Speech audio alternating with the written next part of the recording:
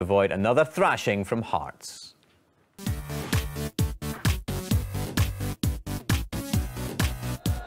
The last time these sides met, back on the 28th of February, Hearts thumped Cowdenbeath 10-0. It looked like we might be in for something similar as Callum Patterson thumped the bar after just 10 seconds.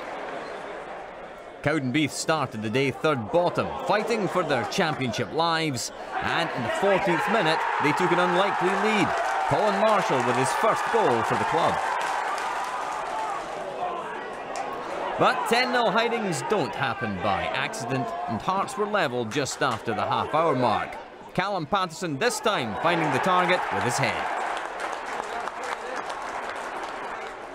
And all square is how it remained until injury time, when Jamie Walker went down in the box.